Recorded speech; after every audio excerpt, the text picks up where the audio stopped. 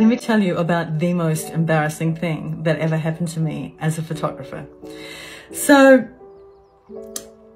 it's also the reason why I banned allowing my clients to drink at the studio prior to their shoot. It was fine if they wanted to bring some bubbles to celebrate afterwards, but we had to, no more drinking before the shoot because of this one episode. So this wasn't even a boudoir shoot. This was a glamour shoot. But I would always say to my clients when they booked in, hey, just bring a nice set of lingerie just in case you're feeling adventurous. And then I would always do a little bit of boudoir at the end too, right? So this one day, this gorgeous 55-year-old woman rocked up, and she was already having a bit of a party before she got there. She was already well on the way. And she came in carrying a bottle of bubbles. She said, I'm going to need to drink this before we even get started, Sarah. And I'm like, tell you what, why don't you sip a little glass while you're having your hair and makeup done, and then we can save the rest for after the shoot. But it was too late. It was too late. So I spent the entire hair and makeup trying to wrestle this bottle away from her.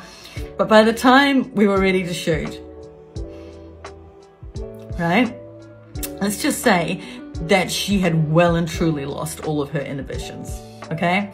And so I said to her, okay, I planned out her outfits and like, let's start with a little black dress. Let's start there. And I said, go next door, get changed. I'll go grab my camera and I'll meet you in the shooting space.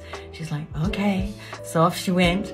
And then I came back down the corridor, knocked on the door, opened the door and said, are you ready to go?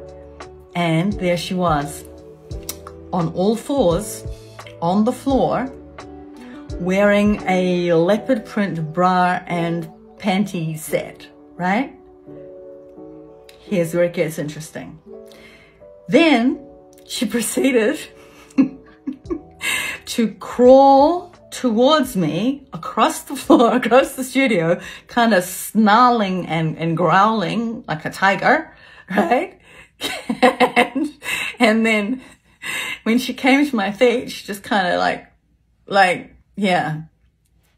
So I'm just like, where do I go with this? Where do I take this? How do I sort this out? And so I just looked down here and said, okay, Susan, here's what we're going to do. I'm going to turn around and walk out of here.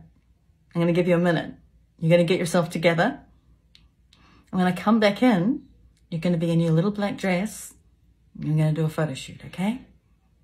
She's like, okay. And that was that.